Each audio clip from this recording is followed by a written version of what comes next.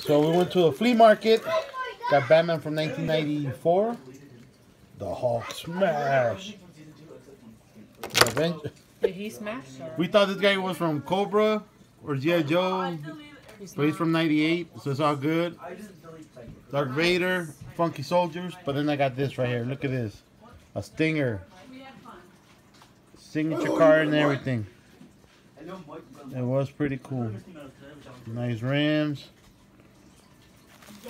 This is a nice find. Look at that. And I found this Impala from Racing Champions.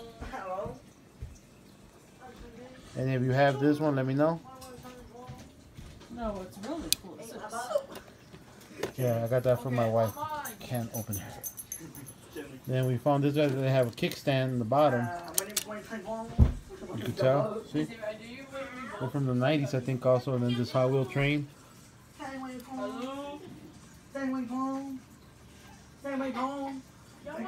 think it's 90 something. I can't remember. But anyway, this is what we found.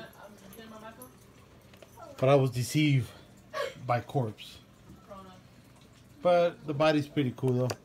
I'll probably alter him and put a Cobra insignia right here. I think not bad. Not bad at all.